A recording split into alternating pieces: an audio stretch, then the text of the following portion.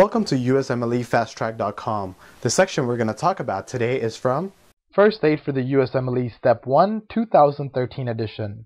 Page 265. Congenital heart disease. Left to right shunts. What kind of cyanosis are the left to right shunts? Left to right shunts are known as late cyanosis, and this leads to blue kids because it happens later in life. What is the most common congenital cardiac anomaly? The most common congenital cardiac anomaly is VSD, which is the ventricular septal defect. What are some of the features of ASD, which is known as the atrial septal defect?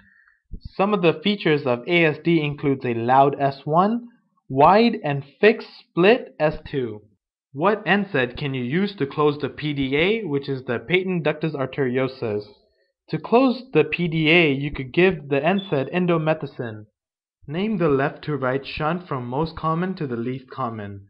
The most common left to right shunt is VSD, followed by ASD, followed by PDA.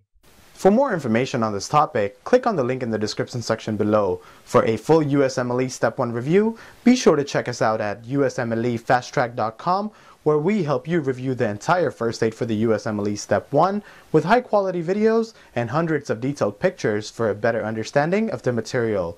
So to learn from the best USMLE review book, be sure to check us out at USMLEFasttrack.com.